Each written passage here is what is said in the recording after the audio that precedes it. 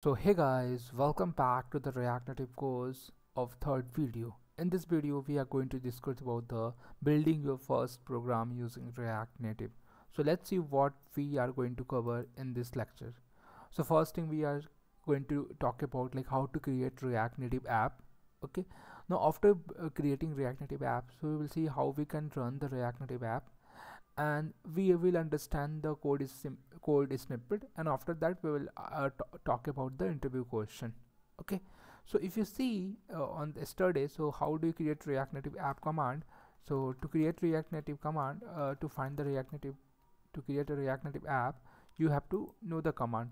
So the command you can find out here. So if you just scroll down on the React Native page, so there is one command npx react native if at the rate latest init. So I have to just copy this command. Okay, now I have to open in my terminal. Okay, and I'm gonna paste this it and hit enter, so it will create the app. Okay, now it started downloading the template. Okay, and there is one more thing which I just want to add. If you guys has not installed the terminal from your, if you guys don't see the terminal option in your PC, so what you have to do, you have to open your Microsoft Store, and there you hit terminal like in the search bar, and terminal, sorry my bad, not Teams, you have to write terminal. Okay, and you have to download the, oh, you have to download that.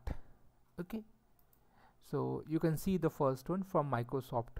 Okay, so you install that and you will able to see the terminal on your PC. Okay, so you can see that our app is creating, and it is downloading template, copying templates, and installing all the dependency.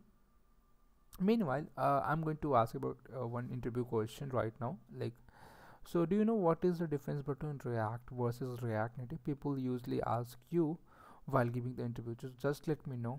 Okay, so you can see that our project is created.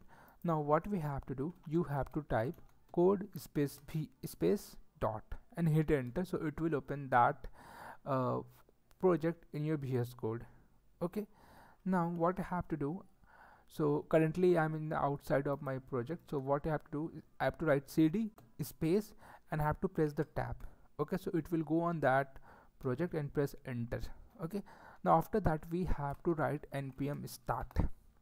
So what is gonna do, basically it will start our server, and after that to run the this project on our emulator we have to type a. Okay, so it will start the server, our emulator, and you can see that it is started installing our app. Like first it will open the emulator, and after that the app will start bundling, creating. Okay, now we have a one command called, we have one file called app.tsx. tsx means TypeScript. Okay, but we are not going to use TypeScript, we are going to use JavaScript. So let's open the app first, we will talk about. So you can see that this is some boilerplate code, like prop style. You don't right now I don't think you have to understand this code.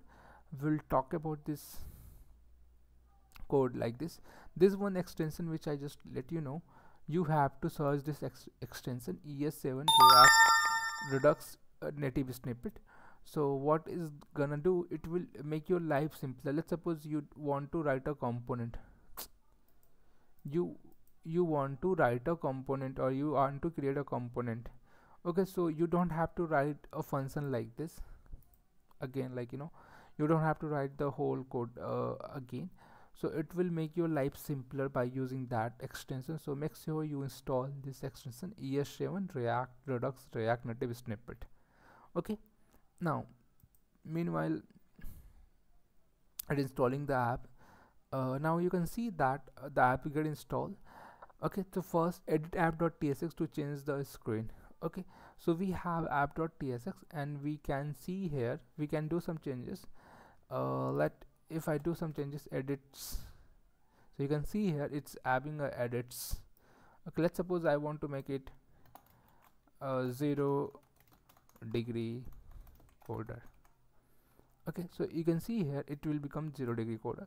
Now they are telling double tap R on your keyboard to reload your app's code.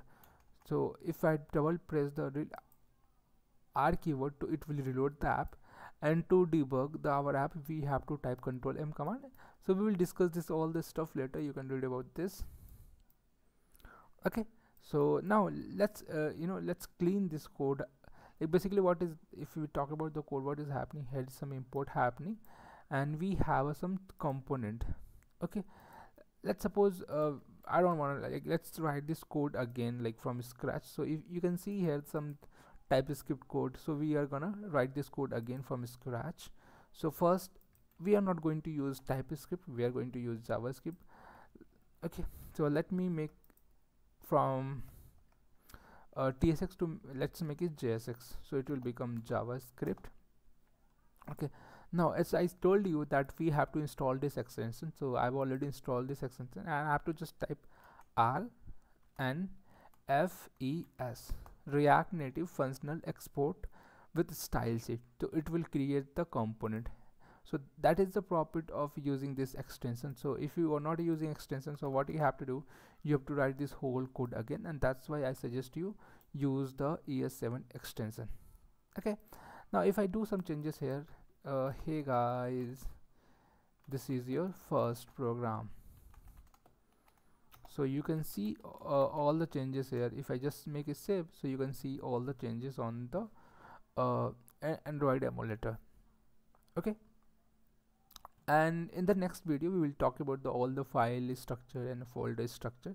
So basically to reload the app, like to see the changes, so we have to press R. To install the app again, we have to press A, so it will install the app again. Okay, now let's move further. So we have seen the we should have installed the React Native ES7 extension also, and the interview question is that what is the difference between React versus React Native. Okay, now in the next session we are going to understand the file and the folder structure of our app, and please let me know guys if you have any question. Thank you, let's meet to the next video. Bye bye.